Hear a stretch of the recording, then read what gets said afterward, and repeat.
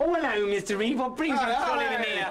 Hello. Boner to see you. My new name, Queen Boner to see you. Very nice. I've got my pink chariot outside. If you've been very nice, Versace, oh, you can tell that she's worth a few bob, can't you? Have you heard from Claudia? This is my manager. No, I just... The fabulous Beryl.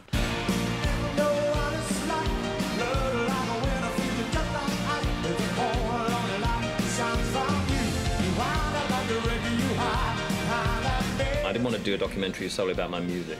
I don't want any dissection of melodies. I don't want any, you know, retrospectives or anything like that. But I just think maybe it would be nice to let the public know a little bit more about me and my fans know a little bit about me on an intimate level. Here we go. Here's my record promotion, man. Squirrel Cheeks McNaught. Look, he's got fucking enough food in those cheeks to feed Namibia for 17 fucking years.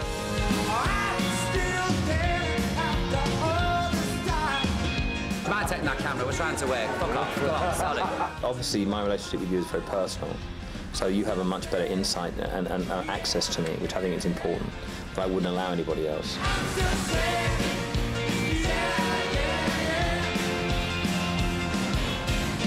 It would have been impossible to do a documentary on me around 5 years ago because I, you know, obviously wouldn't have been compos mentis. You know, I'd have told you all to bugger off within 3 minutes. I don't want the documentary to come across as holier than thou either. I don't want a sycophantic one. I just want people to see how I am. No, I shall get fucking annoyed. Stop filming. Ow, stop filming. Stop filming.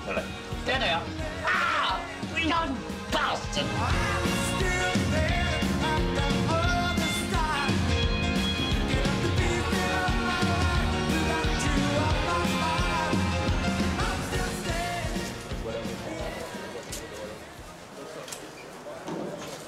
Listen, I got about 7 o'clock in the morning to get here, and I'm fucking person leaves my fucking clothes in the car. Well, what the fuck's going on? I know. I mean, that is an excuse. It's not a reason to spoil the chances for the I could give a fuck. I make music. I don't fucking make films. I hate fucking videos. They're fucking loathsome. And I tell you this, I am not doing this video. Well, the car will be back in 5 minutes. You're going to go in the car. It's not going to be back in 5 fucking minutes. It's going right back into the centre of Manhattan.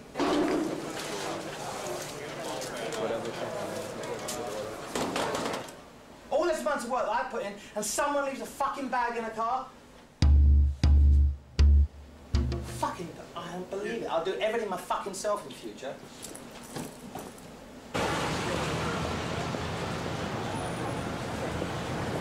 Okay, we're all set. Where was it? He came right back when he realized he delivered the book as well, so. Nightmare. I seriously don't want to do this. I know you don't. I know you don't do it. I know you're not. Just give it an hour. I'll tell him you've got 1 hour. And this is promising this is the last video I'm ever going to do. Yes, it is. I mean, you say it's... I don't want to do it. I really am not in the mood to do this. Oh, come on. This is silly. I say this. You're just shooting yourself in the foot. You've got months and months of work into this. Just do 1 hour. Fucking boring. Fucking videos. I don't make fucking records to do videos. You're right. You're right. They are. They're absolutely crap. Well,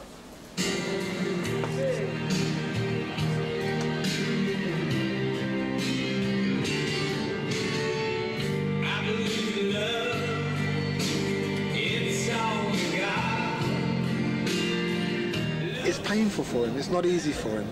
And I wish that it was, and we've discussed it on numerous occasions, and I mean, it's just a shame that it's not more fun for him, because it should be fun.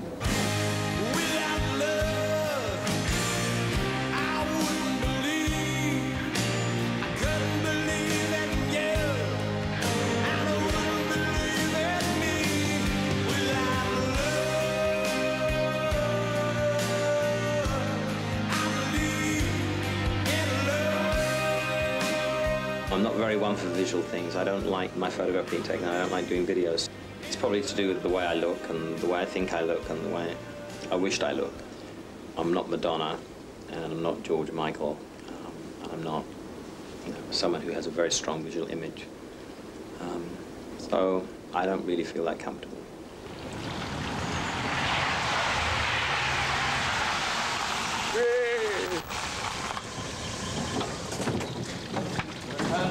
Shit bag.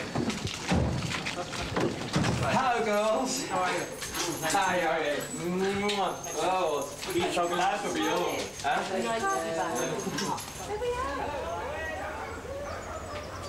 Close your eyes. Hold out your arms. Closer, closer.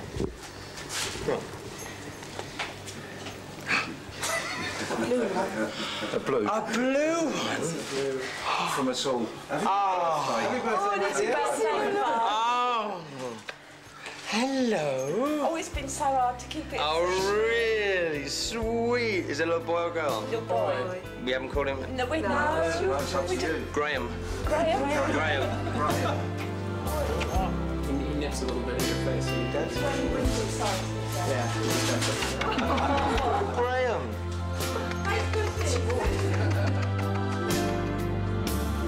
Wow. Oh, that's fun. Wow. This is where I live. I love coming home. I love coming back to England, to this house. It's a very rewarding thing. There's a lot of love in this house.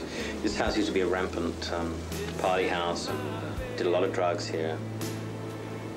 It wasn't a happy house. It was full of furniture, and it was full of jukeboxes and pinball machines and stuffed bears.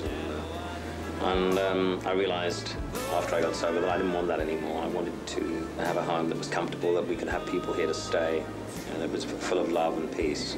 And I think this is what this house is about. Hello, Bri. It's not just Pops. Hello, my darling boy.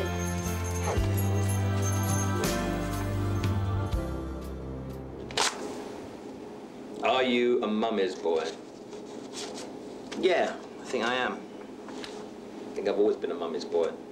My mum was the one kind of person, apart from my grandmother and my aunt, who are again two other women, that I could really rely on when I was young for support, for love. So I'm very, very attached to my mother. She drives me crazy because she always knows what I'm doing, but nobody has stood by me as much as my mother. Nobody has been there for me as much as my mother. Yeah, I'm a mummy's boy. I'm a mummy's boy. I think the pivotal member of the family was my grandmother. Even though there wasn't a lot of money coming in, she made the most of everything. And she was constant throughout my whole life. She was a great, I mean, later on in my life when I was in Los Angeles and I tried to commit suicide by taking sleeping tablets, throwing myself in the pool, getting out of there, and my grandmother, who's on her first trip to America, and said, well, I said, I'll be dead in 2 hours. She said, oh, I suppose we better go home now, right? I suppose we better get packed and go, she said. You know, nothing faced, she was no bullshit from my grandmother. How were you when that happened? How did that happen? What did you think? It was the terrible, terrible time, those days where I wouldn't want to go through them again. It's an awful thing to see someone you love unhappy, and unhappy enough to want to do something like that. I mean, I couldn't get near you, could I, really? It was a different lifestyle. He got in with a different crowd of people. There were the drugs about, which he denied frantically, but I mean, you know, no, not daft. And I knew he was taking the drugs, but what can you do? I'd got no control over him, but it broke my heart to see him like it. It was bad enough for you to move away, right? It was. Yeah, I don't know. Shut off a minute. I'm a bit tearful when I think about it. Sorry, no.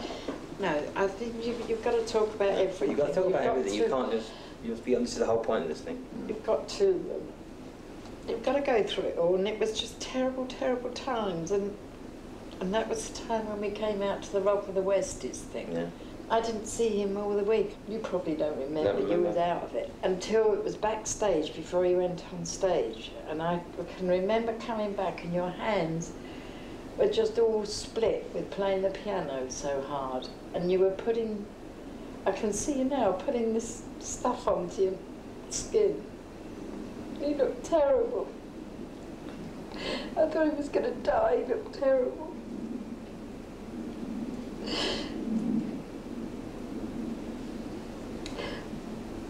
It's awful. It's terrible, really, but it's so sad when I think about it now, even.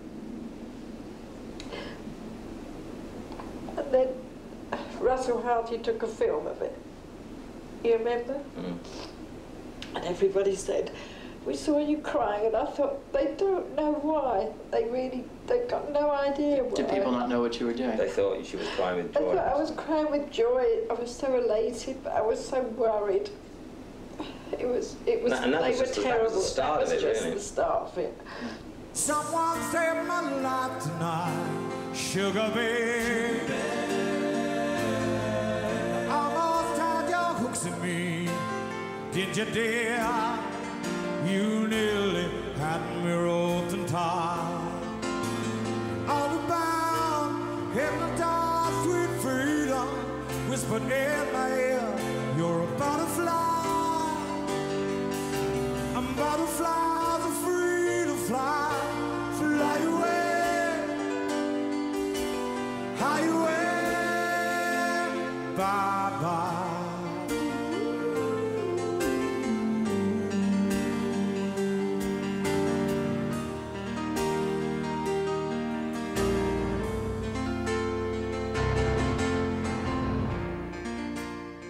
First time I saw him, he came out of London Heathrow Airport. He was about 6'9", wearing this sort of fur cape and a huge feathered hat. So actually he came to about 9'3". I thought, is that him? But that was the first time. And I remember driving along the motorway. I thought, well, perhaps they don't like to go too fast. So it was him and John Reed in the back, and I was doing about 55, I suppose. And I heard him say, can't you go any faster? But there was another occasion when we were coming back from Watford or somewhere where I was drunk, he was in the car, and I said, pull over, I'm going to be sick. And by this time I was getting to know him. I said, we'll be sick then. So I pulled over, he got out, and I got out, as I say, because I was wising up to him by now. And he walked over to the fence. I said, well, then be sick. He sort of looked at me like this, and then took off down the road. And this is like about 2 o'clock in the morning. It was like, and I caught up with him obviously because he had these like 6-inch platforms on. It wasn't difficult. And you can see I was catching up with him, so he laid down in the middle of the road on the white line, saying, I want to die, I want to die. There wasn't even a hedgehog inside. Nothing.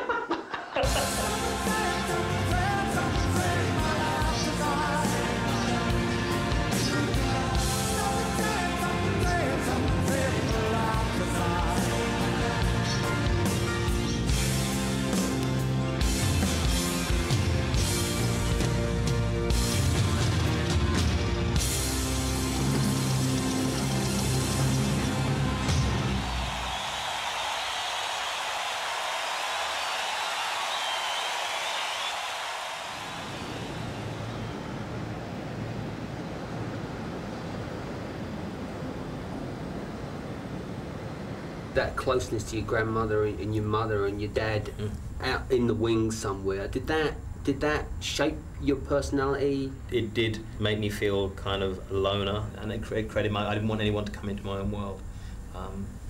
I'm very good at giving love and not receiving it, so I'm very good at entering someone else's world, but for someone to enter my world, I always put my barriers up. It's what I've always wanted, to be loved and to have a really wonderful, close relationship with someone. And that's something with David I'm trying to work out. And we've been together quite a while now, and for him to give me a lot of love, which he does, I find very difficult, and yet it's what I've always wanted. And my instinct is, yes, I love this, and I want the physical tender and the affection, but I tend to want, there's that part of me that I've created that wants to push it away. So I think that shaped me a lot when I was growing up.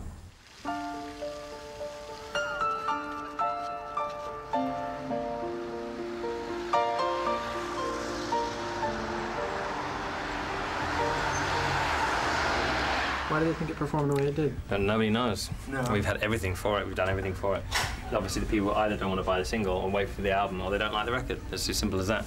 Right. But I've never had a single with more going for it than this one. Was it something to do with the promotion, was it not? I don't know, it was 13 midweek, and we had Top of the Pops and the chart show, and it went down after that, so. Jonathan Green? All right, well, I spoke to him on Sunday. Are you worried about it? I know that... I think it's over and done with now. I mean, I think we're worried about it. It'll go down this week. I think that'll be the end of it. You know, I mean, which is a grave disappointment. Grave! Grave disappointment. I shall just have to recall how much is that doggy in the window instead. That's destined to be hit. It will be, dear. Do you think you get too obsessed about your record sales? No. Not sale. I just like to know when it's exciting for me. That's part of it. When a record comes out, I like to see how it does. And, you know, if I was to put a record out and I didn't care how it was doing, that would be a very strange state of affairs, wouldn't it? I mean, like, I've always been fascinated with that. Ever since that's the most exciting part of having a record coming out. Sometimes it's also the most disappointing. At the moment, the single in England's gone up 2 places, and I'm very unhappy because I think it's a great song. But you know, you can't do anything about it. It's been the most played record on the radio. We've done everything, so you can't force people to buy it. Because you're incredibly passionate about it. Yeah, well, I'm passionate about my work.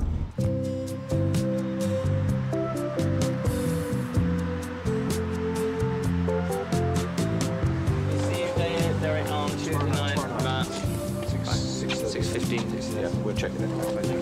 Bye, Derek. So long, baby. Bye, David.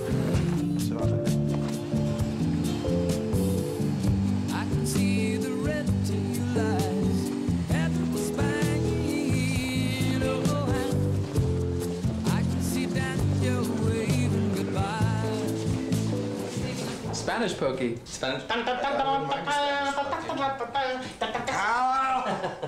Actually, you look great in a mantilla, don't you think? A what? Mantilla. What's a mantilla? That's when you wear the comb on top of your head with the veil coming down the back. Thank you very much. All my unfavourite flowers in one bouquet. Fabulous. It's the thought that counts. Yeah, it's the thought that counts. Yes. But I just really think that flowers in that kind of arrangement are given really no chance at all to bloom and shine, because that's so... I just loathe the arranging. I mean, people who have flower arranging classes or teach people how to flower arrange like that should be shot, basically. I mean, it's just a hideous profession. I don't think we'll put this in the documentary. Well, I don't know why. I mean, like, flower arranging is such a waste of time. It's nice to do in a vase, but not in some of those styrofoam things like that. That is a complete and utter abomination. Tell us about Tina Sparkle. Tina Sparkle is my right-hand hairdresser. He's so nice. I love him. He's lovely, Tina, isn't he? He's good. Give us a kiss, Tina.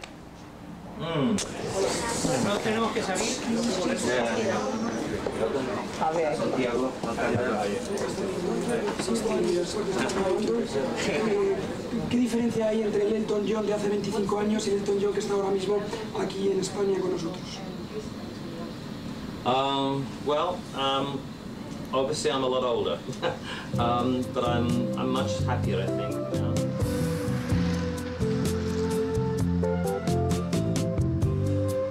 What are you doing? I always write these numbers down for the charts in America and for Britain. Why do you do that? It just keeps a record of everything. So you know how everything's sold? Yeah. Do you feel trapped by it all sometimes? Yeah, a bit. Yeah? But I love it. You do love it, don't you? I love it. Don't you think you should, take a rest, a proper rest? Because you complained before Christmas you were overtired, and you worked solidly for 4.5 years, and that when the year was over, you were going to take 6 months off. Now you're telling me you're going to keep 3 projects on the go. Well, it's not though, because I know when you wrote the Believe album, you came every night. You were. But I'm not gonna. Yeah, but I'm not gonna be recording an album myself, particularly. I don't discuss it now. Am I making you feel uncomfortable? No. But it's intoxicating, and I can see why you get caught up in it. It's what I do. But are you ever worried of not having enough balance in your life, or you just? What is balance for you? I don't know. I'm spending enough time with you, probably. Busted. Well, you spend a lot of time with me. I don't know. Sure.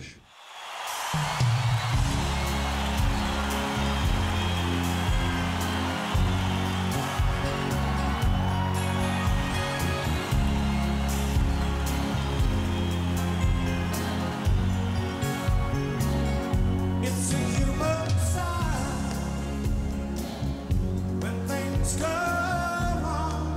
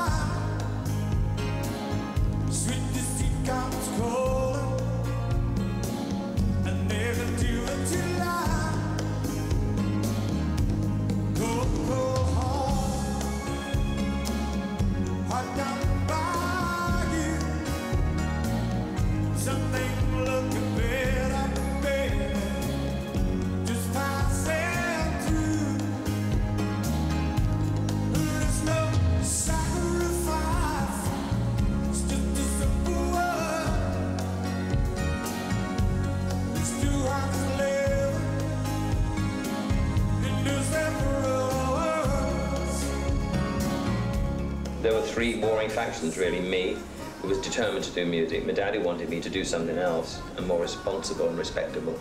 And my mother, who was torn between the two and always defended me anyway. I was frightened of him. He was frightened of him. And I knew he was frightened of him, so that used to make me... He wasn't overly vicious to me, but at all, but he was very strict. And I was just...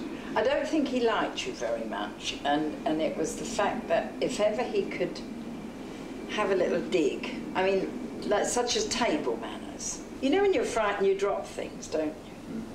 And yet normally he'd be relaxed and quite normal. But as soon as his father was there, he had that fear. You were frightened Yeah, I of was him. frightened. This is 1963.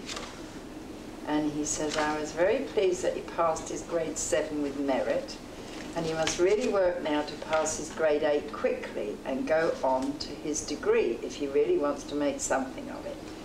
However, I'm most concerned about him is he is now 16 and yet he still behaves like a child of 13 or 14 with the fanciful notions of becoming a star and rocking and rolling all the time.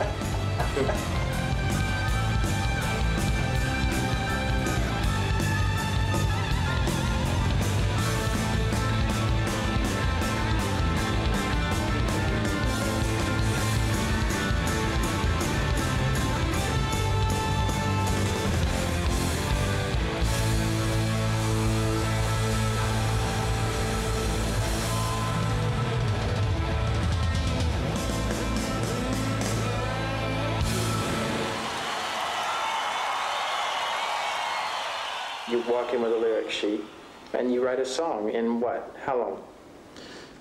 Never usually more than an hour, to be fair. That's the way I like to do it. I mean, it's the way I work. I don't find it odd. Other people find it odd, but I'm not a guitarist. I don't carry something around me every day and sort of like, oh, I've got this great song, man, and I listen to this one. I've just written this.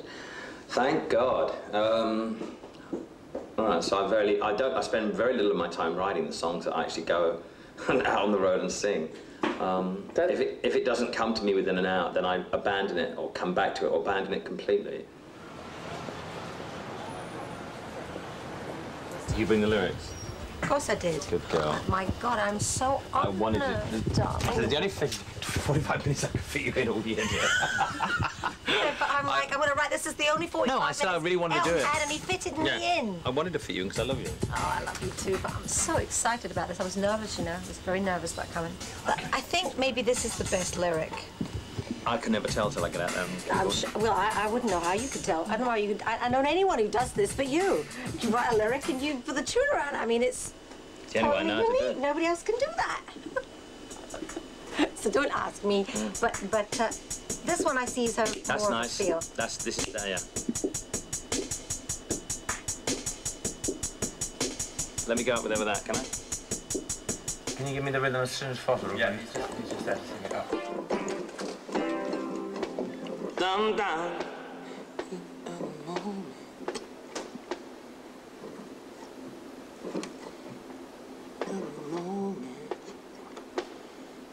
I don't think I'll tell you what, do you want to hear it in here and I'll just take it out of the headphones? I can't believe it. And my heart is telling me for sure that down in me for sure that love's no lie. You're really worth fighting for. Love it, love it. And you're really, yeah, you're really worth fighting for. Oh, Jesus. Love it. Oh, tea break. It's too much already. Actually, Matthew, too keep long, that. too hard. I like that. 'Cause you're really worth fighting for. My heart's telling me for sure that love no lie, and you're really worth fighting for.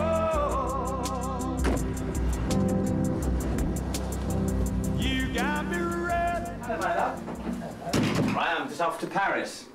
Are you? Yes, going to Paris, yeah, and then to America. To the Oscars. What?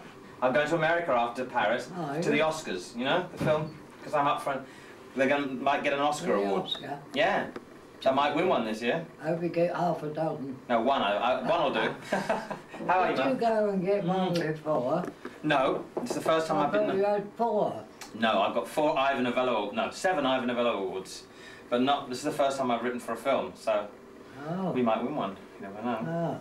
Did you see me on Top of the Pops? Yeah. Oh, yeah. You were enjoying yourself. Well, I was pretending to enjoy Isn't myself. it lovely we got the television we can watch? Yeah. And all your lovely flowers, look. Yeah. Are they beautiful? You still get your flowers every week from me? Yes. Good. I thought you sent them. Yeah, every week you get flowers from me. I know. No matter where I am.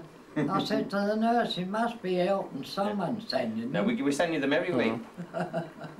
Anyway, you take care and you keep well. Did you get my card from Japan? My postcard? Yes, I Good. did. Thank All you right. very much. All It's right. very kind of you to think. No, you silly old sausage. Love you.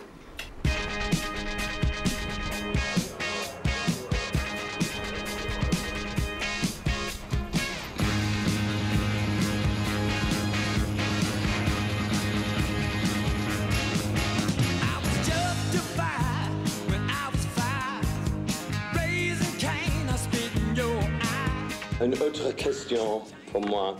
You never use your own name when you stay in a hotel. What have been some of the names you have used? Well, I'm registered here as Sir Colin Chihuahua. I've been Prince Fubu. I've been Sir Humphrey Handbag. I've been Binky Poodle Clip. I've been Sir Horace Pussy. My mother rang up to ask for Sir Horace Pussy, and she had in Paris, and they said, "Who is Colin?" She had to say Mrs. Pussy. She wasn't pleased. I wanted to be Fanny Beaver Snatchclit on this tour, but being so PC in America, the operators wouldn't say it because they thought it was really sort of degrading to women. So I couldn't be Fanny Beaver Snatchclit. Shame, really, because I've always been a bit of a cunt. Are you nervous? Quite honestly, I'll be glad when it's all over and done with, because there's been so much build-up for this, and I think if we do win, once the statue, then we can actually relax, and or when the results announce whether we win or not, then it's like, oh, it's over now, we can relax. But it's just, yeah. I do want the silky ones. These. Okay. Sorry? Have you prepared yourself or not really? Yeah, I'm practicing my smile. How's the party going to be if you don't win? Oh, it'll be all right. I mean, come on. I mean, it'll be fine. I used to be chairman of a football club. I know how to lose.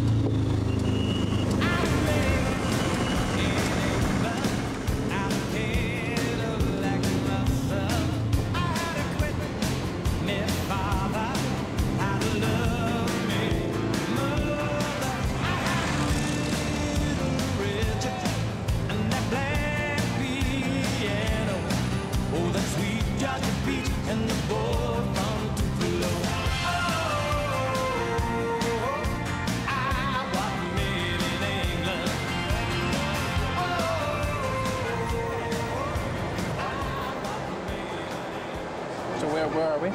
We're backstage in a glamorous Winnebago at the Academy Awards, waiting for it to start. Why aren't you out front? Why not out front? Yeah. Because I don't want to be. Why? I don't want to sit in an audience for that amount of time and then perform. If you're performing, it's nice to be back. Yeah. Oscar nominee Jennifer Tilly. With a huge ass.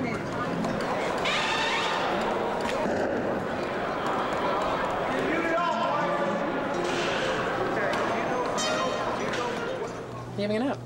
Yes. But nothing else to do. What's that? I wouldn't mind a pillow, but there's not a pillow. No, is there? Is it a pillow? That's a pillow. Yeah. No, it's one. The excitement builds backstage. What is that from?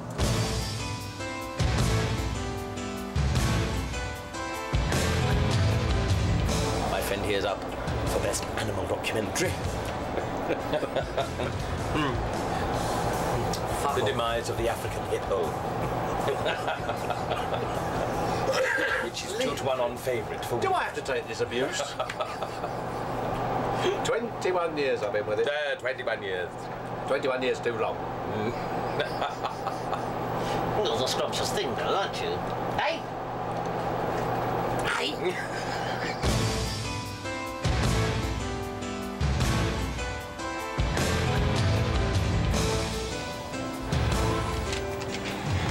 It's Elle. It's glamour. It's Hollywood. It's glamour, Bob. Hey, that's right, Dave. Hollywood, the Oscars, hey.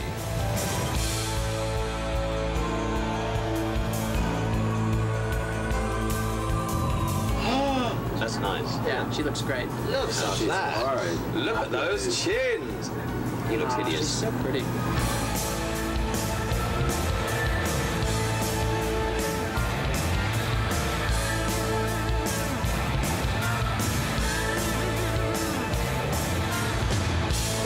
Oh, God. How you doing? Now it's getting exciting. You look great. You look absolutely brilliant. Make me look too fat? No, you look really... You know how slim you look. You look really good. Oh.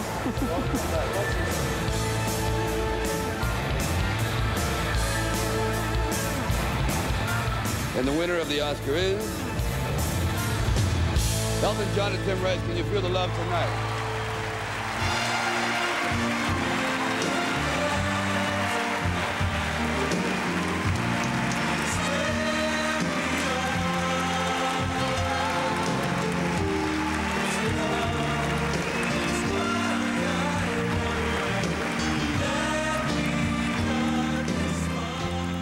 Thank you very much. This is such an exciting night. I'd like to thank the members of the Academy for this incredible honor, to Hans Zimmer, who did a wonderful job with the songs, to everybody at Disney, to my parents who are here tonight, to David, to John Reed, to my friends in Utah, and everyone who worked on this most enjoyable project. This is an incredible honor for me. I'd like to dedicate this award to my grandmother, Ivy Sewell. She died last week, and she was the one that sat me down at the piano when I was 3 and made me play. So I'm accepting this in her honor. Thank you very much.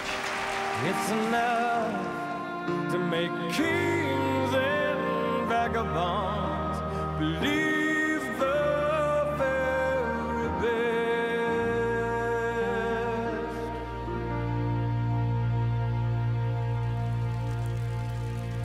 Could you have done it with that, Bob?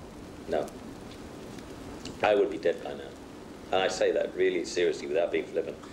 I would be dead, and I would not have enjoyed it a millionth as much as I have with having Bob there. I'd like a print of this.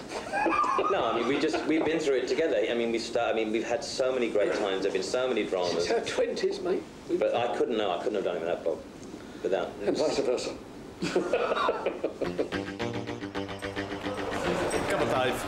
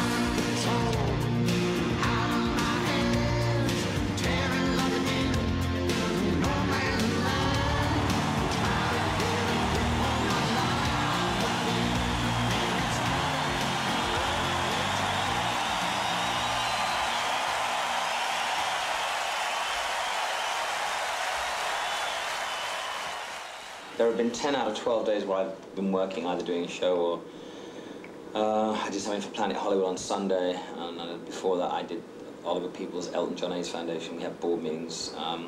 But Sunday was the day that a friend of mine who worked for the band, and someone I've known for 7 years, who was 24, died of AIDS. And even though we were expecting him to die in a couple of weeks, it just shook me. Yesterday, you came to lift me up, as light as straw and brittle as a bird. You know, I've lost quite a few people this year, people that I really loved a lot, and I haven't been able to cry. Worried a bit because I've just been kind of numb to it all, and I think Mark, maybe, it just set me off. I mean, he was 24, and once he got ill, he never had another chance. He just got ill and died, and, you know, he was the sweetest boy. As fear grows, please hold me in your arms. How many people have you seen die of AIDS? I don't know. Seen actually die, I don't know.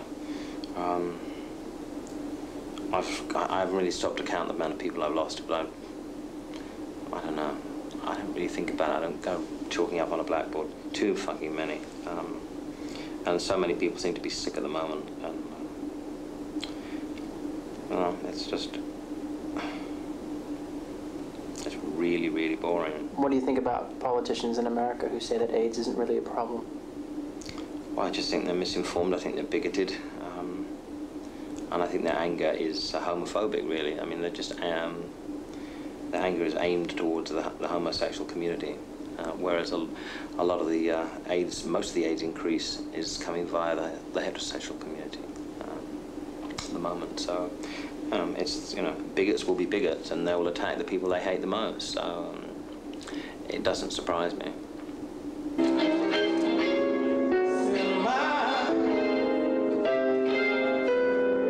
This is where I live. I still got that voice sound, my voice, but I don't need on this. When you do a concert for the foundation, it's so much more pleasurable than when you do a normal concert, because you know you're raising a lot of money for a really good cause. That is Hi, you guys. Hey, everybody. Hi. How you doing, George? It's a pleasure to meet you, RuPaul. I've always been comfortable with my sexuality. Living a lie is just, it's not worth it. You only get one attempt on this earth, and it's just far better to be yourself. And if others don't like it, then tough shit. Where's George? Oh, there he is. Child, he's not in the right place at the right time, honey.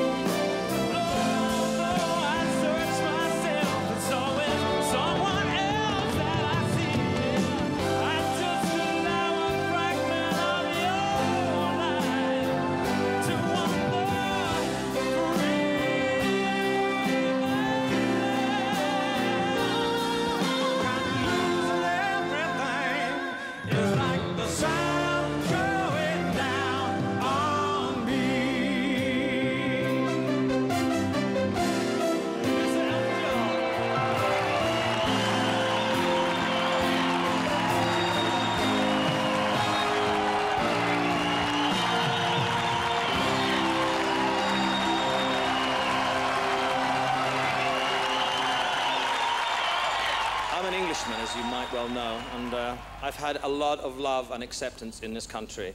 This has been my second home for many, many years. This is where I came out in this country. I've slept with half of it. And I came out of it HIV negative.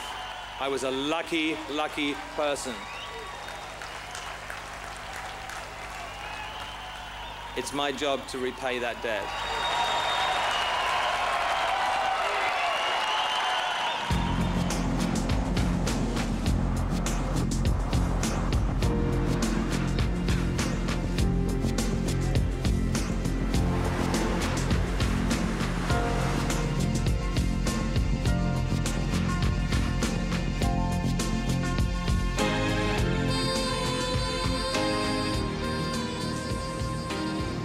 Where are we today? We're at the hotel in Cap Ferrat, looking out of the Mediterranean, 98 degrees. Very hot. And what is it you're doing in the south of France? Basically, I'm trying to have a holiday. How easy is it for you just to switch off while you're on holiday? Switching off is very difficult, probably. Because if you've been working non-stop for like 13 weeks or 12 weeks, as it were, on the European tour, you just can't switch off straight away. It's like doing a show, and when you come back at night, it's very hard for me to get to sleep straight away, even though I'm tired. Relaxing is easy. I've been relaxing on this holiday quite a lot. And are you afraid of being alone on holiday? I mean, could you go on holiday and not have a driver, and not have a valet, and not have a tennis coach? Probably, but I mean...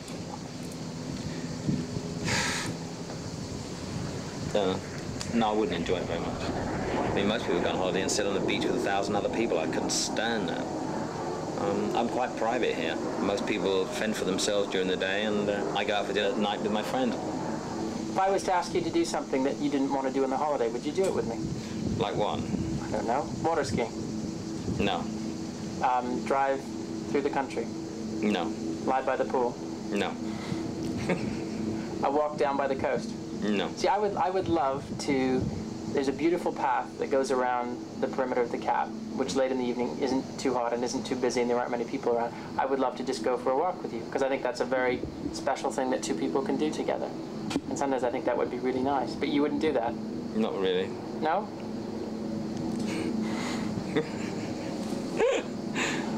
That one I might consider, but the other three are absolutely no-nos.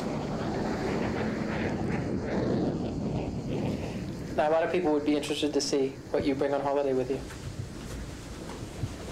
Here we have the vitamins. So those are the vitamins you take with you everywhere on the road? Absolutely.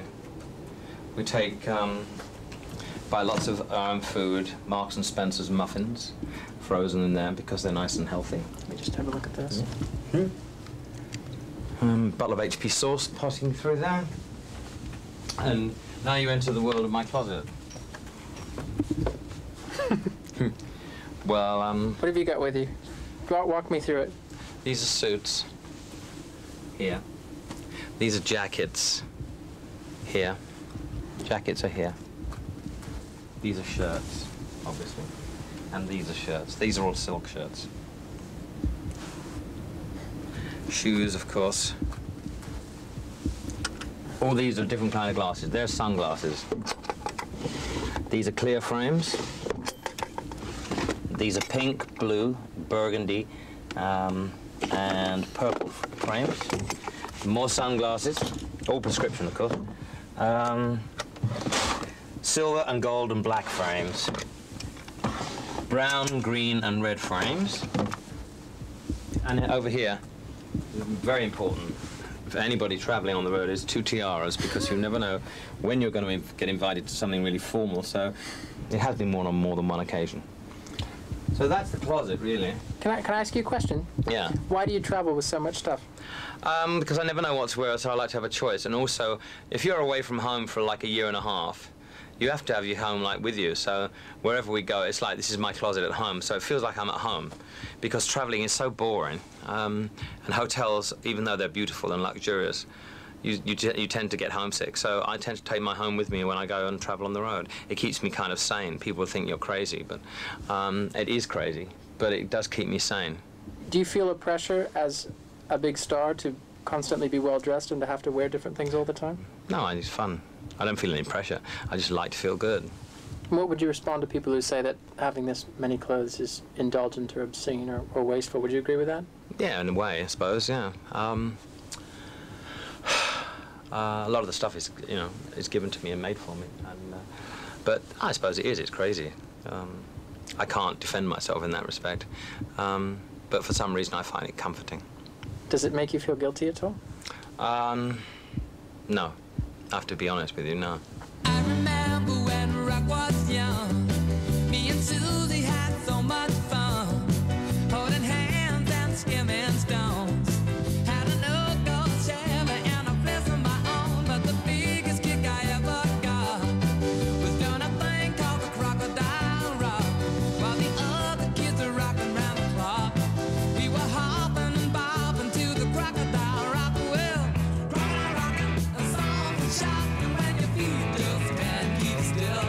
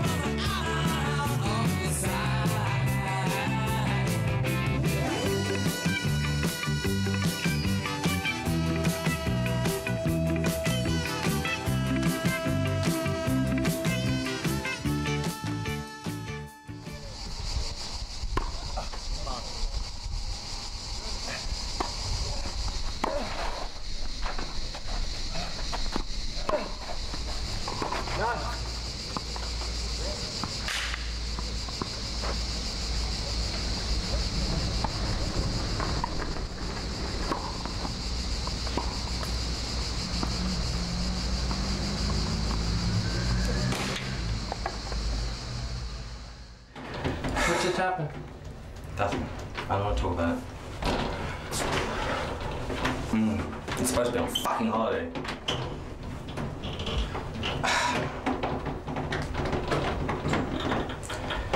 What's wrong?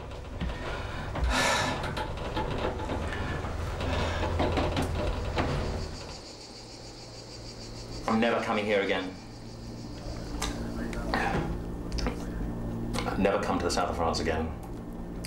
Right. Can you get me a plane tomorrow? Yeah, tomorrow. I'll come back tomorrow afternoon. Yeah. Yeah, okay. Like a 6 o'clock takeoff, something like that. Yeah, into Farnborough. Okay. Okay. All right, bye. Are you really going? Yep. Why? I've had it here. Excuse me. Peter?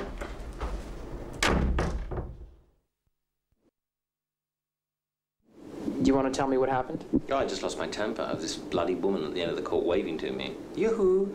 And, yeah, it just pissed me off. Why did that make you so angry? Because, you know, I'm always having people waving at me and going, yoo-hoo, and it's just, you know, I take my tennis very seriously and I just couldn't handle it.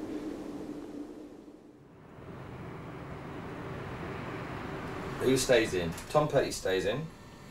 Shantae Moore stays in. Mary J. Blige comes out for the time being, as I've been playing it and I've heard it so many times. Great album, Mary J. Blige, My Life. Aerosmith's Big Ones. Yeah. So we have to replace 3. So in at number 6 is the Brecker Brothers with 1 out of the loop. Tom Petty, fabulous. Shantae Moore. I've got to find 3 replacements. Let's just file these away. We're going to replace Elton John with Massive Attack, if I can find it. Massive Attack, which I love, and who else? I just want to film you and film your response to an interview that I did while you were over in America with Beachy, who is your therapist, because I think that he says some provocative things, and some of them may or may not be appropriate for what we're doing, but I'm just curious to get your response. So are you happy to do that? Mm-hmm. Like he buys a lot of people. Do you think he buys people? Yeah. Yeah, he does. How does he buy them? How does that? I think he buys them with his personality. I think he buys a lot of them with gifts. I mean, I think a lot of people just, you know, feed off that. He's surrounded by some good, close people. Thank the Lord God for it.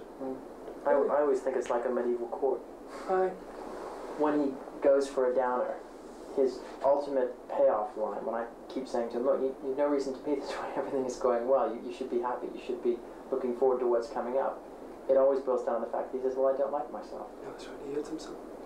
That part of him does. He's happy when he's playing and stuff, for moments of it, but then he doesn't believe the audience reaction. I've actually seen it, and he just goes, nah, it's not true. Not fucking true. Look at this. Can you spot an empty seat? Why do you think he became addicted to alcohol? I think that he was born an addict. He is a totally obsessive compulsive person. He, if it hadn't been the alcohol, it would have been the drugs. If it hadn't been the drugs, it would have been the food.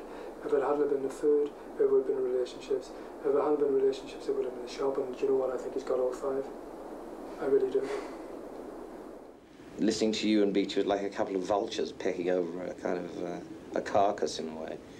I mean, the things in the South of France when we had arguments were to do with you and I. They weren't just because I was, you know, tired and everything. And this bit about being on the machine, I like working for a living, you know. I've told you that before. I've liked working for a living. And everybody wants me to do what they want me to do. But the actual thing, I'm always going to do what I want to do.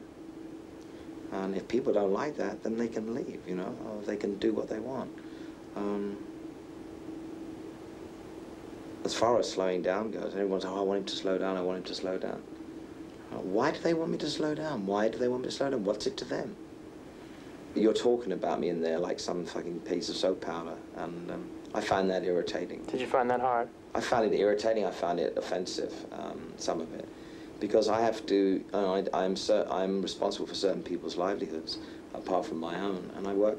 I care for those people, and I don't think I buy them. I'm sorry if it's made you feel uncomfortable, because... Well, not all of it made me feel uncomfortable. I found a lot of it interesting. A lot of it was extremely accurate. I mean, what was really accurate? More about my, the bit about the way I'm compulsive and the way I had them about my self-esteem. But I think my self-esteem has gotten better. I mean, Beachy said was about doesn't be able to accept the audience thing, and that was true for a long time. But I think truly on this tour that we just done, I began to crack that.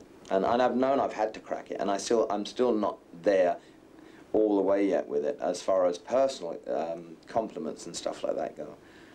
It's hard to start loving yourself. All this bit about you've got to love yourself, you've got to love yourself. I know that, but it doesn't happen overnight. It's 43 years behaviour. It's not going to change overnight. It's certainly not going to happen in 5 years. If it did, it would be miraculous. But it is changing.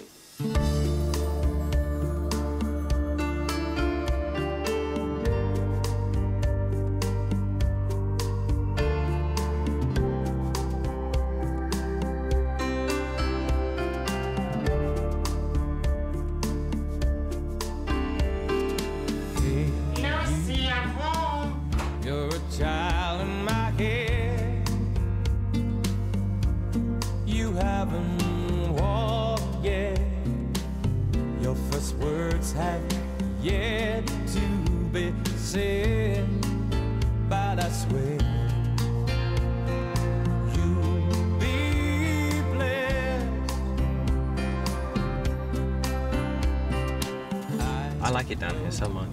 It's just easy-paced, different from everywhere else that I live. I can drive myself, I get to go to the great galleries here, two great photographic galleries, Jane's and Fay Gold. Great artists here. It's got everything here I could possibly ever want. It's just very easy-paced. Now we're going here, and we're in Berkeley. Very nice.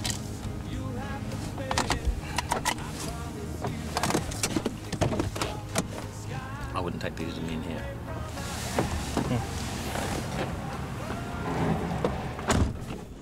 There's a fax coming through from England from today's newspaper about, which has been in the papers before, recently, about the top 20 money earners in British rock and roll, and it's common knowledge. You can find out what everyone's earning and stuff like that. What does it say about you? I says I'm not one earner. If you write songs that continually sell, and your back catalogue sells, it's a very lucrative, and you own your own song, which I do now. So it's a culmination of 25 years hard work. I mean, I've been through a hell of a lot in my life. It's been a roller coaster ride of fabulous times, really low times, and terrible irresponsibility on my behalf. And the only person I don't think I've made my amends to that I've hurt is my ex-wife, Renata, who we don't really see each other and communicate, and I think that's the way she wants it, and I understand that. But I'm an optimist, and I feel one day that I can make my apologies and we can be friends. I have to say that she's one of the best people I've ever met in my life, and I don't have one negative thing to say about her.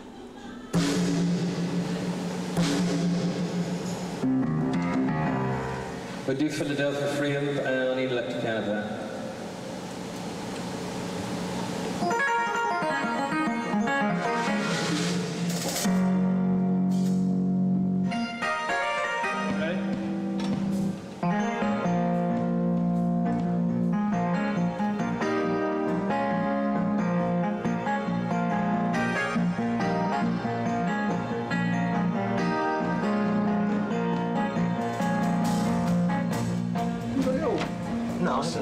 You can have the colouring book. No, they were all colouring book. But it's free. This is Bob.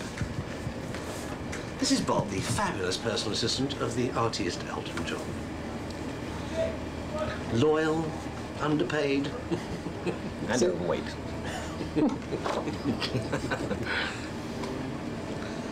underpaid cheek. Yes, underpaid. And how loyal? So. Oh, look, there you are. A bit my hair there, isn't it? How about this? An old cow.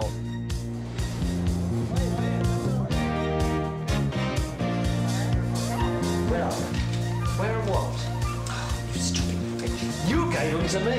Don't put these on. You put them on there. This is what he's like. Nightmare. There he is, the checkered fag.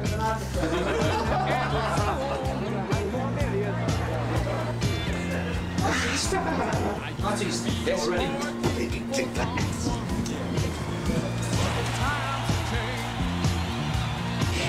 Boogie for the show. Kissy, wizzy. Make sure you rest in your voice.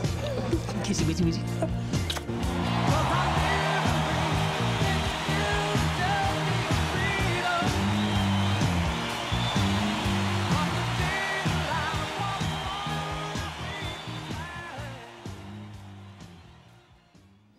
What happened on the first night in Raleigh, Durham was that I had a problem with the monitors and I probably oversang and strained my voice.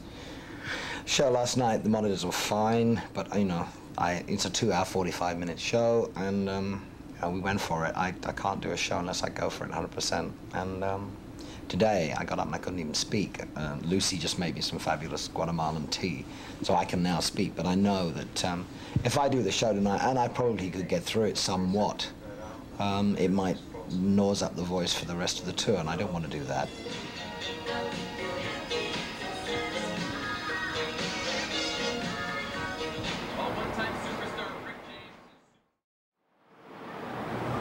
If your voice is weak, will you cut the show short? No. Let's see what happens. We'll take these with us, though.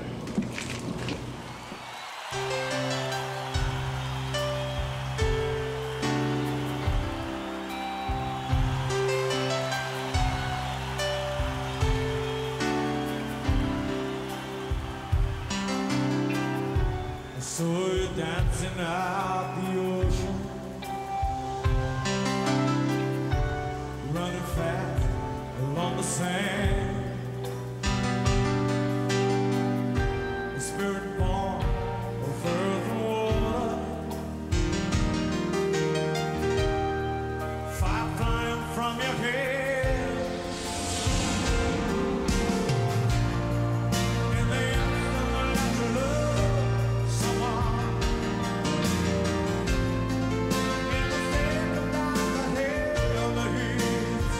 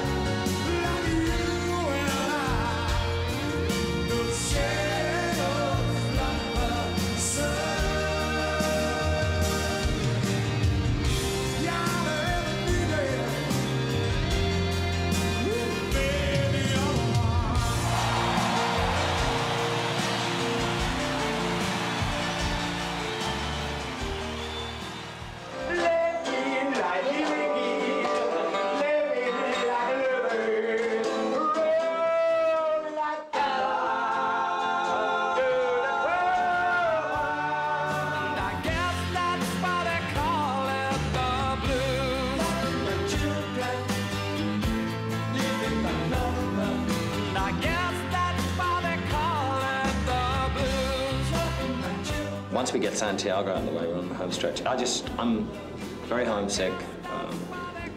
Really want to go home, but I can't because, you know, I have to do these shows. It's just that in between shows, just think every minute seems like an hour. And I guess that's why they call it the blues. Almost ended the tour. Yeah, one more fucking interview. I don't know how many fucking interviews I've done this year. Oh. 4,226. Yes, about right. You're not looking forward to this? I've had enough, dear. I don't know how Mrs. Jagger does it. She speaks to her in wildebeests. I just want to get out of here and go home. It's the 108th show of the year to over 2 million people. And I probably sound like a miserable, whining so-and-so, but I'm just tired, basically. Is he out there again? Yep.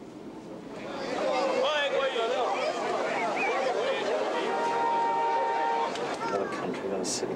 Another triumph. Marvellous. And don't forget to wave when you get out. How's that? That's a good start.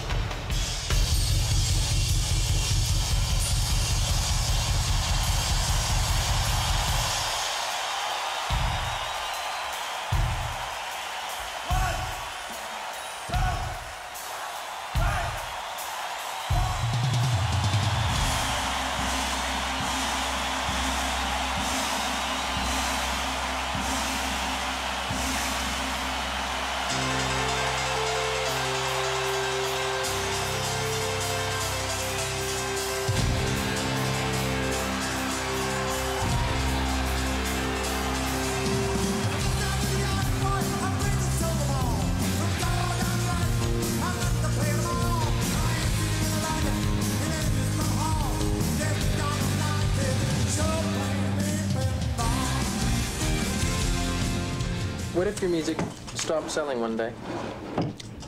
I don't even think about it. I don't project like that. You can't think like that. That's an unhealthy way to think. But what if it did? You woke up tomorrow and Elton John music stopped selling. And they stopped playing it on the radio. It's not going to happen. I'll tell you. It just doesn't work like that. It's not going to happen.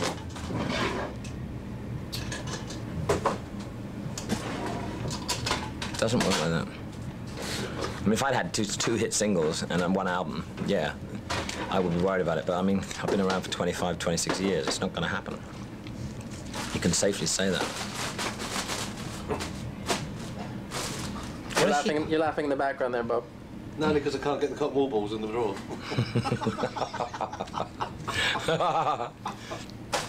Do you think Elton's music will always sell? No.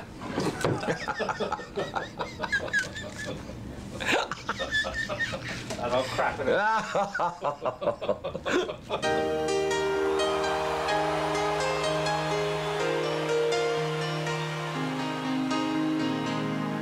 it's a little bit funny, this feeling inside. I'm not one of those who can easily hide. I don't have much money, but boy, if I did, I'd buy a big house where we both could live. If I was a sculptor, but then again, no, or a man who makes potions in our travel and show. We're sitting here and it's about 6 months since the documentary's gone out, and a lot of people have been surprised by the honesty of it, and really are curious to know why you agreed to make it in the first place. Well, the reason I wanted to make it was because I didn't, as I said in the beginning of the documentary, I didn't want to do one of those kind of South Bank things which I find intolerably boring. And, you know, I just wanted to do something a little bit more groundbreaking and to find out something about me, warts and all. Normally you don't find out anything about warts and all things about people till they're dead. Do you feel that the film overall is an accurate depiction of your life? It's an accurate depiction of my life when I'm touring, yes. When I'm on holiday for 2 weeks in the south of France and you're asking me, would I do this and would I do that? And I laugh even now when I see it. It really isn't a holiday. It's a wind-down period between working in Europe and working in America. But no, I mean, I am a man with a mission. When I'm on the road, I'm on the road. And until I reach the end of that tour, nothing else is in my mind except the performances and the next gig and whatever. And so I can become a bit sort of tunnel-visioned. What's your favorite part of the documentary? Something that you love best?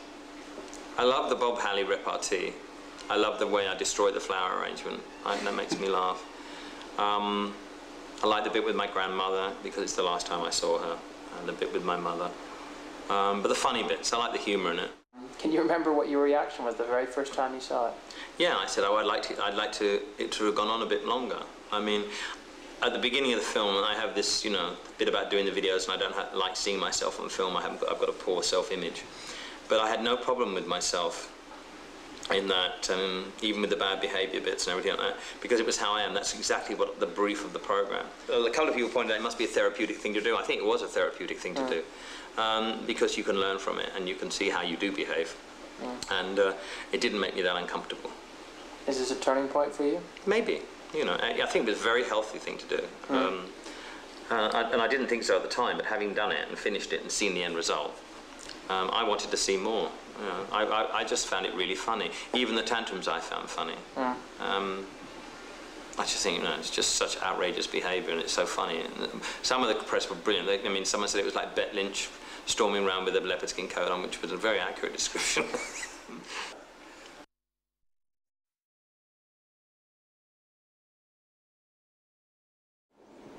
Last night, Rio de Janeiro. How do you feel?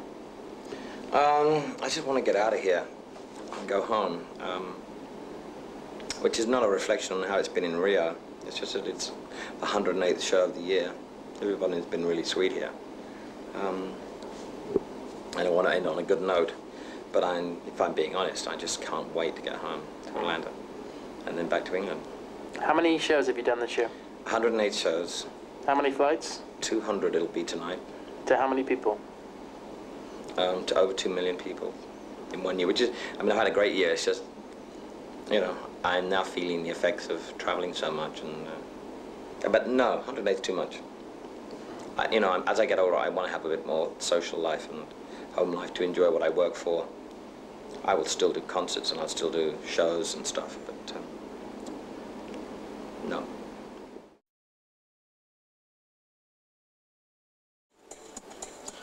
I write my food down every day because when I went into treatment, my primal addiction really was for food, which I didn't think so at the time.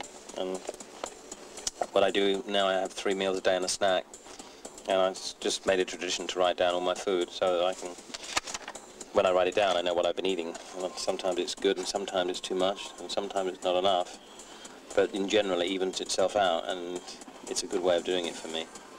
And it's all divided up into categories like fruit, grains and starches, protein, fats and milk, and vegetable and salad. Milk at breakfast, vegetable and salad for the rest of the day. So it's a procedure I go through with religious monotony, but it's a good procedure for me to go through. I know it helps me. And once I get a procedure stuck in my head, it's very hard. I'm a very regimented person. I like that kind of, what's the word I'm looking for? That regimentation in my life, that routine, that regime, keeps me centered. It's like discipline. Yeah, it's a discipline. I mean, before, when I was heavily under the influence of drugs and stuff, there was no discipline in my life at all. It was just one roller coaster ride. Now this is like the cornerstone of my life. Is you know, I do my meditations in the morning and or the evening, and I write this down, and it just reminds me where I came from, so that I don't get too carried away and think that I know everything. Which can happen very easily. So today, for breakfast, was the same as yesterday. See what I say about routine. 12 rashers of bacon, 2 dozen eggs, and 4 pounds of mushrooms. That should start me off well. As long as you write it down, right? Yes, you've got to be truthful about it as well. No good cheating. Everything starts with me, as far as my addictions go, starts with food. Food was the first addiction I had, then probably music. And then, of course, it manifests itself in alcohol and drugs later on. I'm still addicted to shopping. That's probably the only addiction I have left, and collecting. But I don't think they're unhealthy things, and I just know that I have addictive personality. I wish I could change it and you know, and be more probably what's the word? I wish I could procrastinate more on things, but I can't. I'm an impulsive and compulsive person, and I accept that away myself, and I'll deal with it when it arises. Do you think you could ever go back and have a stage in your life where you could eat sugar but have it in balance, or have it in moderation, or is that a goal you'd like? To do it. No, I don't think so. You know, when you are signed to a major record company and they give you a vast sum of money for doing an album, then it's you have to do it. I mean, you just, you know, it's no good saying, you know, well, I'm not doing it. I get extremely well paid for what I do, and you know, and we all get into situations where we don't, you know, we were a little unhappy with our record company. I have not been unhappy at Phonogram, but I've been unhappy several times in my life within situations with record companies. But I signed the contract. I knew what I was getting into, and therefore I had to work my contract out and then, you know, go somewhere else. So all this slave nonsense and all this, you know, I don't really agree with it. I just think, you know, you sign a contract in good faith, and sometimes in any business it can go wrong, but if you sign a contract in good faith, then you should keep to it. And then, you know, especially when you're being paid vast sums of money. So are you contractually obliged to do the promotion that you do? Or is it more... I'm not contractually obliged, but I morally obliged? Morally obliged, yeah. And I have a great relationship with Alan Levy at Phonogram, and I would like to do anything I can to repay back the faith he's had in me for the last 15 or 16 years since I've been on Polygram, you know. It's nice to have a good relationship with the record company. Do you get upset when, I mean, I'm thinking of Sunday when you basically went to bed for the whole day because you were so upset about the single results? I mean, do you think, does it upset you that it has that kind of control in your life, or do you just accept that as part of the game? It's just part and parcel of it. The high is going to be high and the lows are going to be low. And if you're so I've never been so artistically involved with the record before for so long. Well, I don't think ever before, and that affected me. And it's a day out of 365, and it was over and done with the next day. But I took it personally, and I took it badly.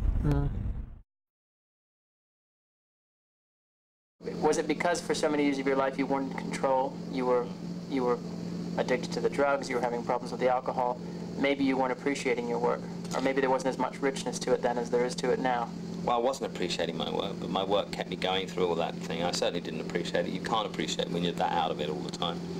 But I don't, you know, there's this thing that keeps coming up in this conversation about work. What is so wrong about working?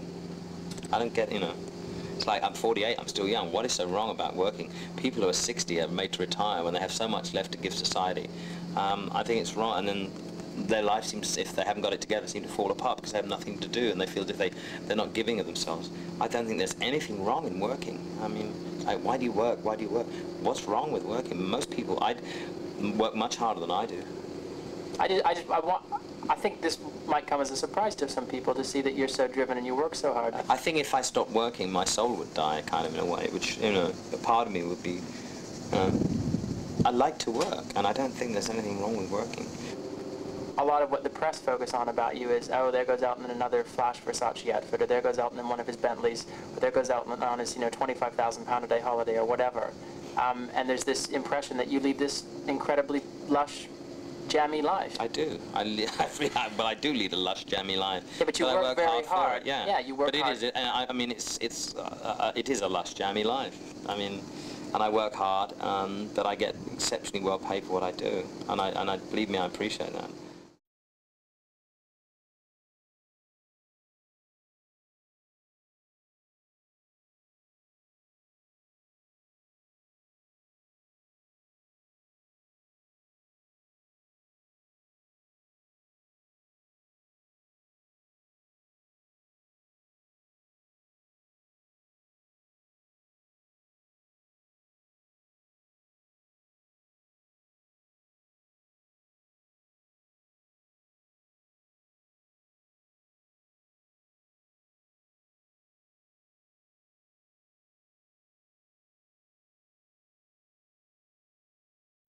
What are you doing?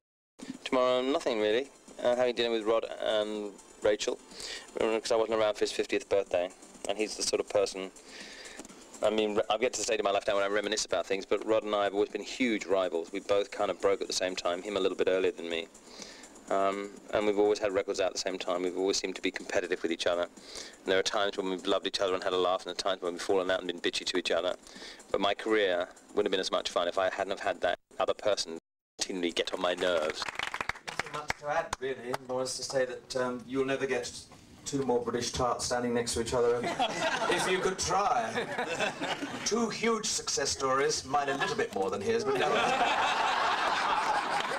Looking at my life, I'm so glad that he and I have had that competitive run together. It wouldn't have been as much fun. And I suppose I got to a stage of my life and I can reminisce and see it. Sometimes I wanted to strangle him, sometimes he wanted to murder me, and sometimes we've just laughed and laughed and laughed, and you need that. As I was making a wish when I was cutting the cake, I was thinking about his album coming out and hoping, plummeting down the charts in Peru, which is his biggest market. When we get together, it's, you know, we're shamelessly hateful to each other. No, seriously, thank you all for coming. This is a very exciting time of my life. Now I've had the hysterectomy, everything seems to be going much better. Rod was with me at my side, all the pain. I sent him a Zimmer frame for his 50th birthday. It's one of those things you walk with, you know, and one of those things like you see on the back of the Sunday Supplement magazine where I fall and help, and then you press a button and panic. Thing. I have to say, all her hair is her own.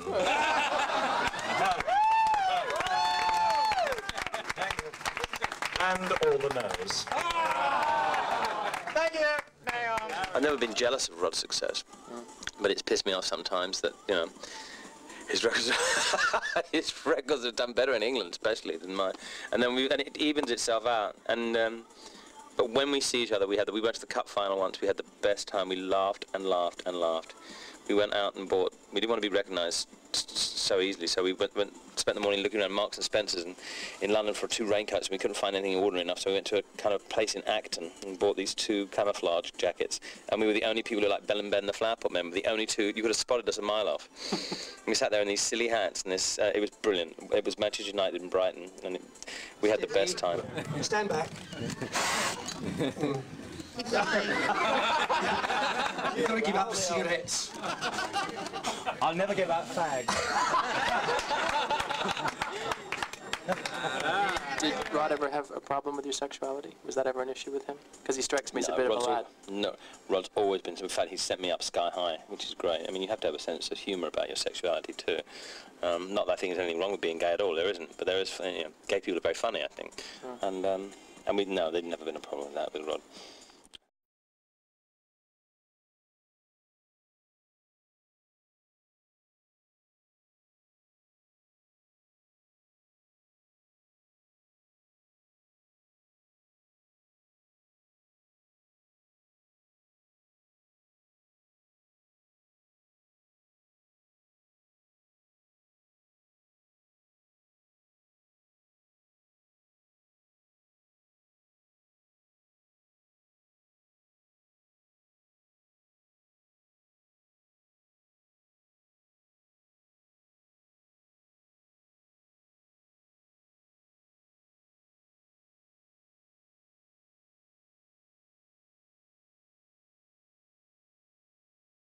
This is the boxing nun, an accessory that everybody should own.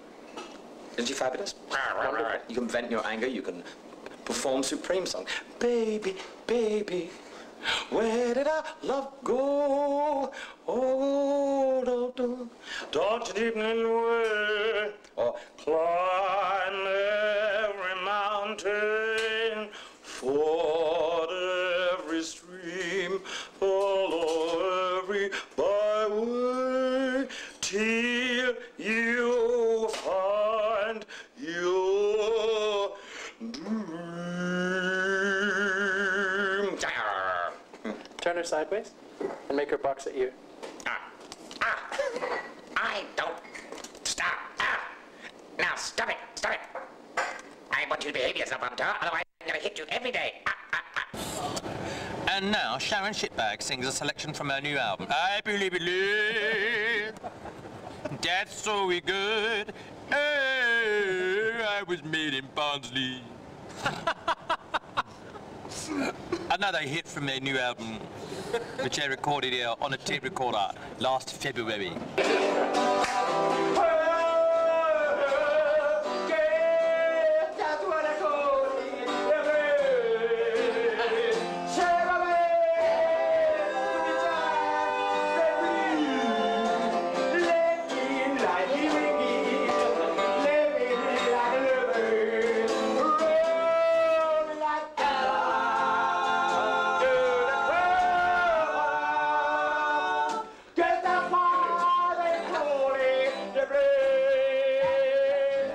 Say about him? What can we say that hasn't already been said? But I know what hasn't been said. What hasn't been said? He can play the piano dead good. He can play the piano dead good, but unfortunately he supports the worst football team in the league. Yeah. Now that's dangerous. I'll take him up Port Vale and get that sorted out. You're going to go and watch Vale with Watford, aren't you? Vale and Watford. That's the match. That's the big one. How are Vale doing right now? Oh, they're doing very well. They haven't lost all year, and this is February. No, I'm telling you, it's January. But So we haven't lost all year. 2 weeks, isn't it? We haven't played all year. Football, so I'll be quiet. No, Elton's a top guy. We love him. Love you. He loves you too. Go on, let's say those tits. Come on a bit closer, Elton. Just come a bit closer, Elton. Is this what I have to do to sell records? Oh, please, yeah. Not more than this. All right. Okay. All right. One more cleavage. I'm new at this. One more cleavage shot, okay. Okay. Come on, get him out. Show us your tits, Elton. Top man. Tits, come along. This is a Sorry. Pressure. And now.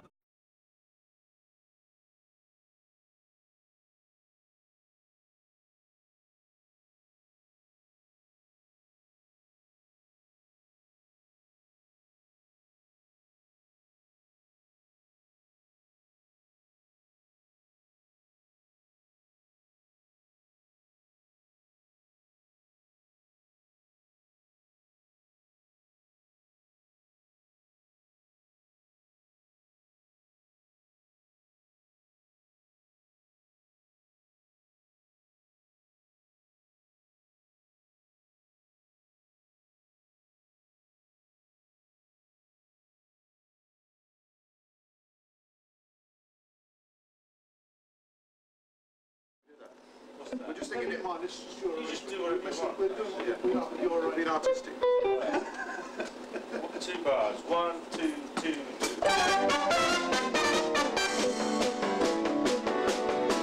We got some light on the sand, we got moonlight on the sea. We got mangoes and bananas, we can pick right off the tree. We got volleyball and ping-pong and a lot of dandy games. What ain't we got? We ain't got games.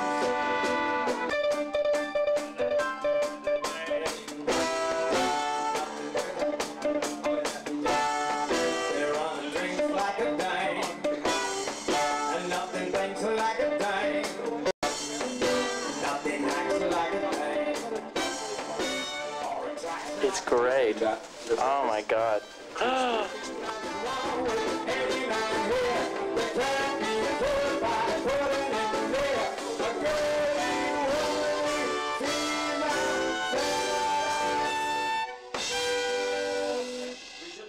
I'm in love with a wonderful guy. Just go from that. There ain't a thing. Wrong with them and here, they can't be killed by putting him near. A girly, womanly, female, feminine, stand up, dame. It's just the ideal thing to go to Sainsbury's and do anything. There is nothing like a dame. All right then. Adele Signo. Big fluffy things going on. Gowns. Huge. 1, 2, 3.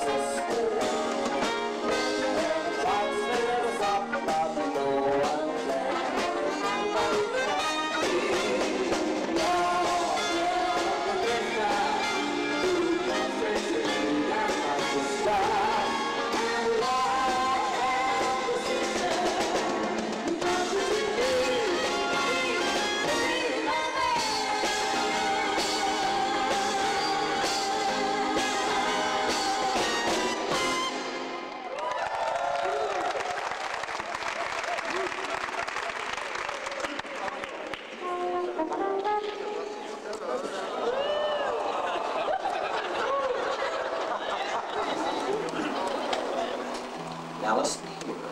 I'll give you one more chance. If you don't tap on that room, I'll bust your balls. I always manage to do it like a football poodle to widow who's lost her husband.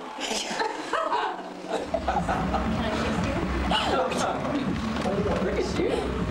I love the character. Do you want to see the reveal? Yeah. Get it out. Oh! That's amazing. I better get out there. Oh, what a palaver. Good luck, Al. Hips, girl. Hips. Hips. Oh, I say.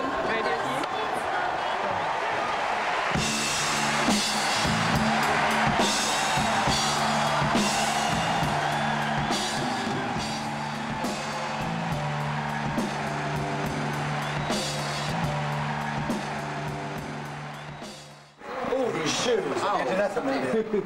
Oh. How's that? Oh. Oh, I say. Oh. Oh, I say. Oh. How funny. What?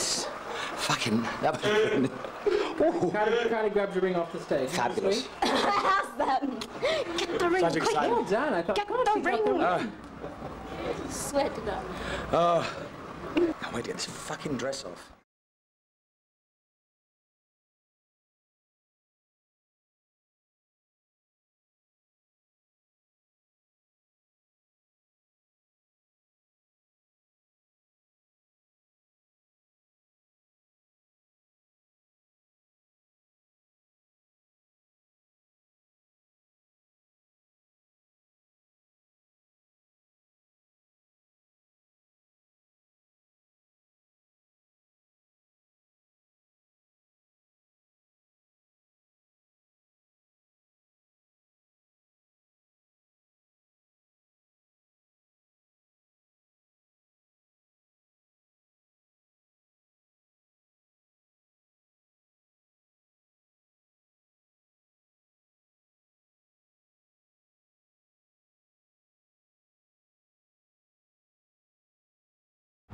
Hello, it's me.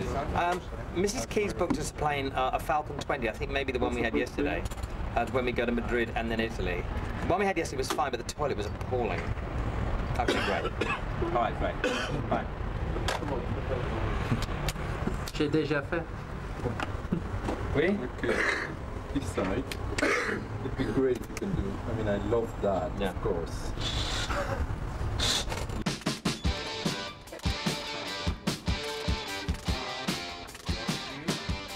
I mean, I love it that you don't take yourself too seriously. Like, you think, oh, I have to be like this, or like, you know. Because that means you really enjoy yourself. Yeah. Love that too. Stay there. Wow. Stay there. Bye. Goodbye. You know, my boyfriend gave me an album of yours, and he insisted that I must get you to sign it. It's fabulous, the cover. Yeah. Yes, Windsor Castle. Great inspiration for which castle? Windsor. Really? Yeah. People thought it was my house. I said, no. Your look. Which it was. I mean, your look was so genius. I thought of doing a headshot for the cover, because I thought it would be more interesting. But I'd like something a little bit funny for the inside. I mean, I always relate you to humor. I don't know, maybe it's not true. But I quite like the kitchen because it's got all the vitamins there. Do you take them? Yeah, of course. Like me, I take hundreds. Yeah, me too. So do you think maybe I could do that? Maybe a portrait of you just in the kitchen with all your vitamins? I could give you a very glamorous outfit. Please, because you know, it's not every day that one gets to photograph you, so... I think we've got a glamorous outfit.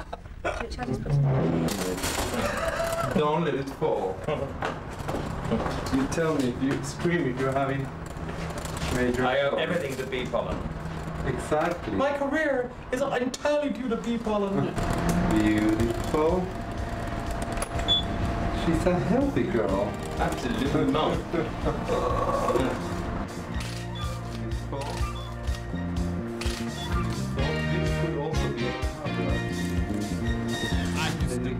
Rolling Stone, you know. Yes, your cause are right. I lead to find an answer on the road. Beautiful. I used to be a hard beating for someone. Okay. But the times have changed. Beautiful. The less I say, the more my work gets done. Sorry, Voila! Well, thanks a lot, huh? It's been divine. Thank you, that was really, fun. really divine. Well, I love them, the Polaroids. Of course, they're taken by me, darling. No, I really love it because what I was thinking is of maybe doing a close-up of. I've done a close-up of the gold one, so maybe that could be a cover, and then these two could be in the inside. Darling. I think you're a bigger poser than he is, dude. Close-up. I'm ready for my close-up. Ready for the close-up? There you go. You're full count frame now.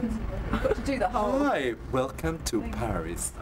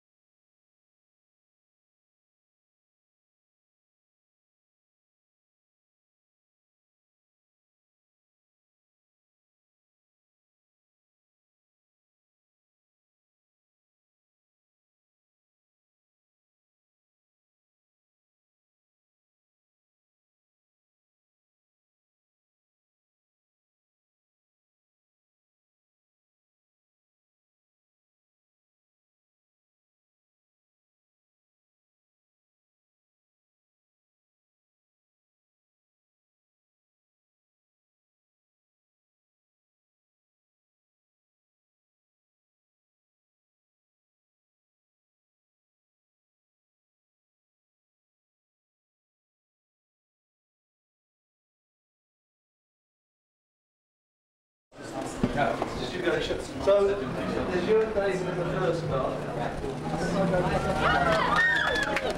And the second one. Paul, what sort of security arrangements have you made for the shopping trip? So I tried to keep it a little bit more low-key, but they advised me that it wasn't a good idea. So what have you because laid it's on? in quite a small, busy precinct area. What have you laid on for today? Well, we've got the 6 guys. I've kept the interpreters with us. We've got 2 extra interpreters in case if we have any like crowd problems, like a build-up of crowd, just to help me coordinate with the police to the best ways to get us out and those sort of things. Are you anticipating some crowd problems? Looking at the hotel, yes. Depending on it, you know, because sometimes the promoters divulge information about where movements and Where stuff. people are staying? Yeah, and about where we're planning to visit, which creates problems. So what have you laid on for today? You've got. We got the police car in the front of us with the 6 guys. 2 in front and 2 behind in the car, in a support car. And how many of them are armed? 5 of them. Shopping beckons. Goodbye. I think it's hysterical. He's got a home furniture in it as well. You've been in Moscow.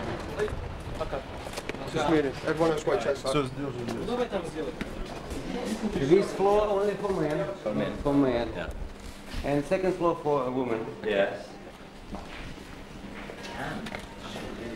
I don't believe I'm in Versace in Moscow.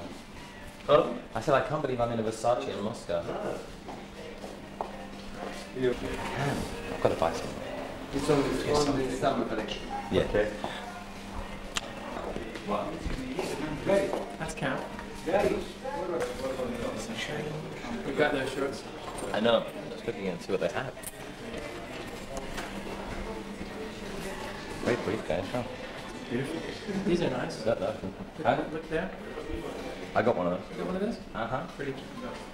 Oh, yeah, do you have shirts? Oh, shirts through here. Yeah. I've never seen those before, Dave. No. Yeah.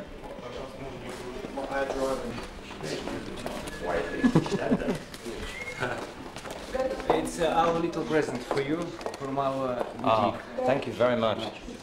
It's for you. Thank you. Like this. Oh, thank you very much. Right, that's expensive. All prices in Deutsche Marks. Yeah, in Deutsche Mark, yeah. Not expensive. Prices in Deutsch? Yeah. Deutsche Marks, not expensive. Bitte outright to find 48. Okay. You got your credit card?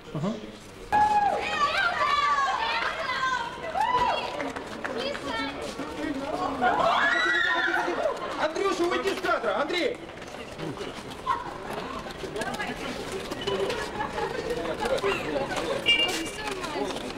Has Moscow changed since your last trip here? Has Moscow changed since your last trip? More cars. Hotels. What cars? The hotels are better. But apart from that, I've been here for a short time, so I don't know. But people are still great. Thank you. We love you. Thank you very much. Thank you. Guys.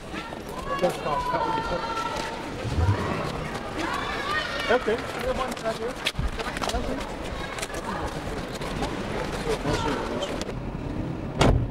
Got a free silk shirt. Well, how was that? Amazing. Surreal, in fact. Didn't you think so? Yes. You find it extraordinary, 16 years on. Yeah, it's quite amazing. There's a Gianni Versace boutique in the middle of Moscow. Portable phones. I mean, it's just quite extraordinary. There was nothing here when we came here before. Nothing. And they Just gave you... gum, just gum the department store. Yeah. Wow.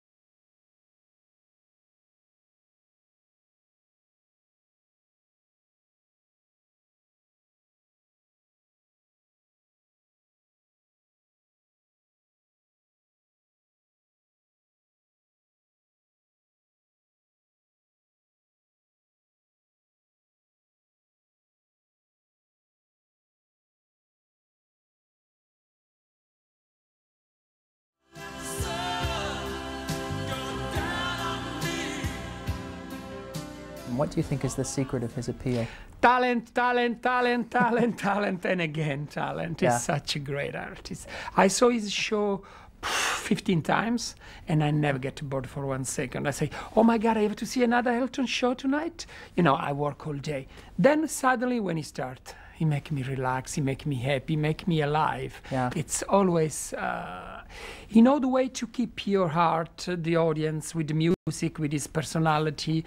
He never let the audience escape from his music. He's genius. I have very few friends, and Elton is one top of the list. He's so sweet, he care. He care of friend, he's care in the good, in the bad. He's really, really a person you can trust. He's loyal to you. It's special. We met through my work. He come to me and he asked me to design something for him, and I was in heaven. But it's always great to work with such individuality person, with such great artists and performers. Elton has such a sense of fashion, he has such a sense of style, he's such an individual person, he knows what he wants. And what I try to suggest to him is always the things to work for him. I want to make him happy first as a friend, then as artist. I think Elton is one who changed his look a lot, and he was one who anticipated look many times. It's really, really interesting to look him through the hair, the way he changed. They like him when he was in frock. They like him now when he's in simple things. You know, you can look at Madonna or Elton or all these star, Prince, what they did in fashion. They did wonderful. And Elton was the one who started this. Yeah. I never remember when I first time, I never cannot remember when I saw Tommy, the movie. I was so shocked, and he was such a great, with the sunglasses and all these things. He makes so many looks, so many trends. He's a trendsetter. I think Elton is a double personality. He's like a child. He's very sweet and shy in one way, and a lion on the stage. What I like about him is very curious about culture, about art. He's every day he tries to learn something. This is special about a person who reached such a status and still want to make himself better. That's what I like about him. He always looking for a new exhibition, a new art, a new house, a new friend. It's unbelievable. I think the artist must care of the fans. You know, people, when you look at you, you must show the best side of yourself. And this is terrible in Hollywood today. Stars don't care. They are dirty, they are messy. Elton is, that's come from his culture, I think. You know, he's made in England. And then he knows the way to put things together. He looks for quality, not only in his work, in his life too. Oh, all this work he does, all this traveling, it must be stressful. All the time when we talk to telephone, I say, where you are? I never know where to reach him. Why he's always on a plane. It's unbelievable how much he works. I think of all the artists I know is the harder worker. He has what he has, why he deserves it. It's unbelievable. I think he's one of the great artists of our time. Why? He's like Benedetto Michelangelo of piano. He's fun. He has sense of humor. And he's still standing. Why? Why he has talent? It seems forever to me. It's almost 10 years, but I cannot see my life without a friend like Elton. I have so much fun with him. He's such a special person.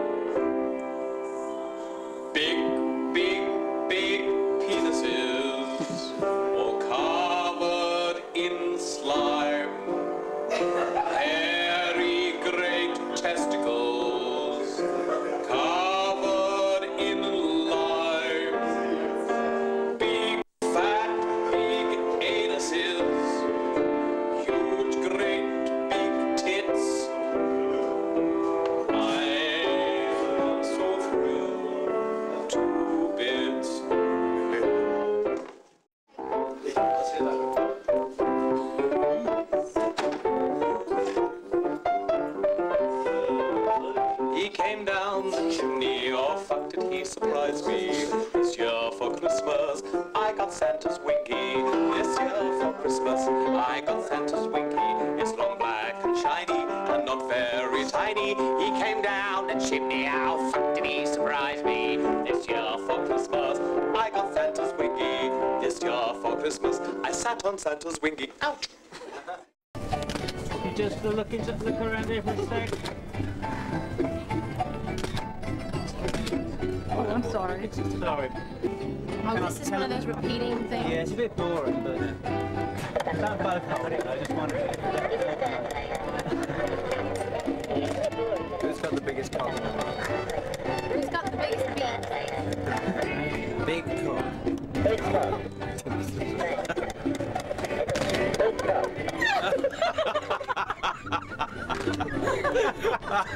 Story of my life. Oh, well.